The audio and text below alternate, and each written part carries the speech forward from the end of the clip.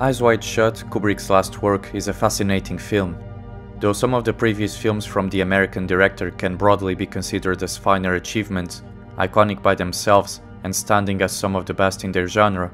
Eyes Wide Shut is nevertheless a particularly stunning work of aesthetic refinement, showcasing Kubrick's focused decade-long experience through its subtle chromatic creativity and dazzling luminosity that has mesmerized its viewers. Though Kubrick had decisively demonstrated his visual acuity in all his other films, Eyes Wide Shut excels in presenting a vibrant, colorful palette that is as titillating as it is ingenious, employing all the devices and features learned from preceding works. This essay will focus on deconstructing its chromatic structure and oniric approach to lighting that so successfully turned the film into a visually hypnotic adventure that would inspire many filmmakers to come,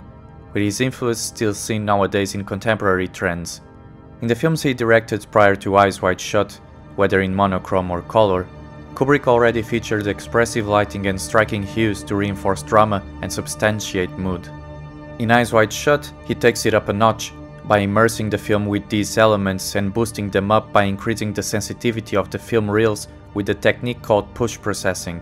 The result is a highly saturated color range that is extremely vivid, conferring to each scene a throbbing palette that turns into a visual feast for the audience. With Kubrick's well-known meticulous and perfectionist approach to the mise-en-scène, one is left to gaze with wonder and the eyes free to wander in a kaleidoscopic representation of a disquieting Christmas reverie. If you have seen some of the videos on this channel, by now the mention of an RGB scheme or a tetradic color arrangement will perhaps be somewhat familiar to you, as these were addressed very briefly, for example in the essay on Dardenne, The Child. A proper, more comprehensive analysis will come out in the future, but for now it will suffice to say that Kubrick's chromatic composition leaves a particularly conspicuous imprint in this film, as he dedicates to its many frames a conceptual design that displays the four colors that are generally used to create a lively and balanced image in all pictorial mediums. Red, green, blue, and yellow are given a platform to connect and enrich the narrative through their visual apprehension, their appearance taken merely as accidental, only if one discards the aforementioned fastidious approach to filmmaking that characterized Kubrick. With him, no prop, object, or set are randomly assigned, be it a piece of apparel, a wall, a carpet, a painting, a window, a building facade, or a passing taxi. Nothing is placed or framed by accident. Indeed, all visible components of its space are thought out in accordance with their aesthetic perception. Naturally, the ubiquitous indoor Christmas lights with their tinted light bulbs, the neon signs and bright shop fronts also play a role on this chromatic perception, but light will be dealt with shortly later on as well. Nevertheless, once you've noticed this arrangement and cogitate on it, eventually it will become second nature to you whenever you look at the film. For instance, can you assign all the elements of the tetradic color scheme on the following scenes?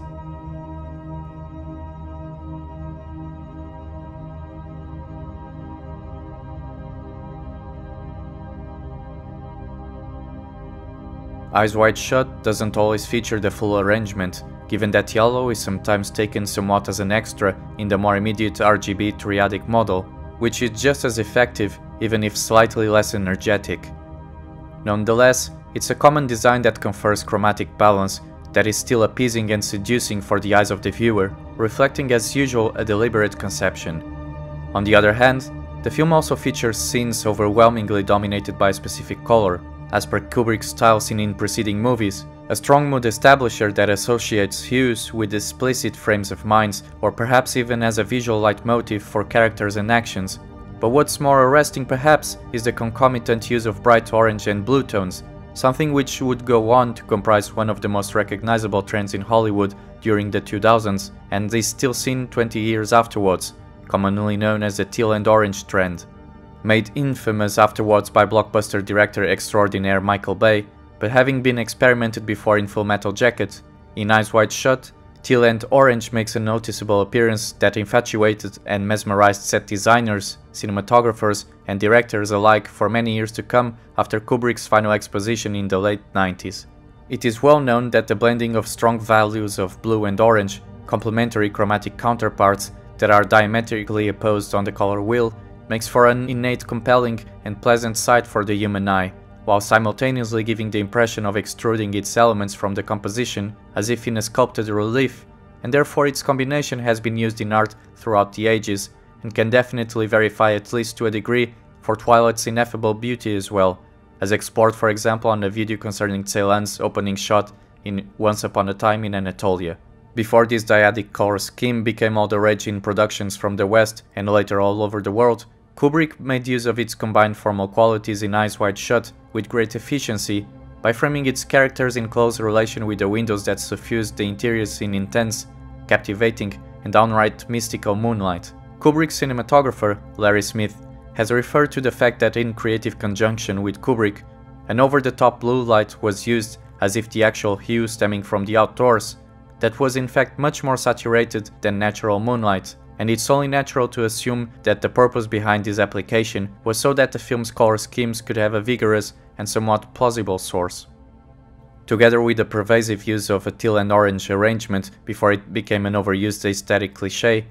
Eyes Wide Shut seems to have been also influential on a later trend that currently seems to be present in every major film production, more precisely the use of extensive neon lighting. A later video will evaluate this modern tendency that has managed to make most films look similar to one another, much like the teal and orange craze did a decade before, but it's interesting to note how Kubrick has applied the use of colorful lighting from electric sources in a way that is familiar to what is seen nowadays, taking advantage of the Christmas setting in which the movie unfolds. With this approach, Kubrick in fact managed to get an expressionistic tone that further reinforced the aspect of implicit fantasy that floats over the story.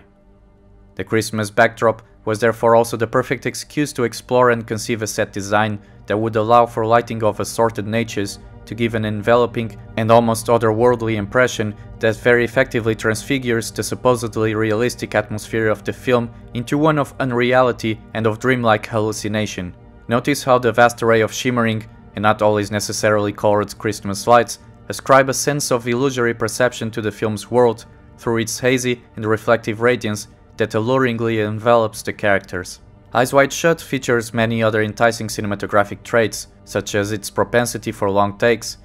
thorough use of Steadicam shots,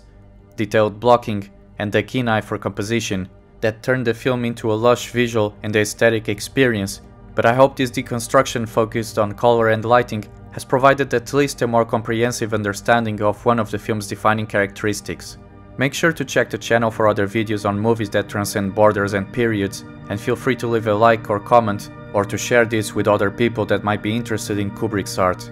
Thank you for listening and see you next time.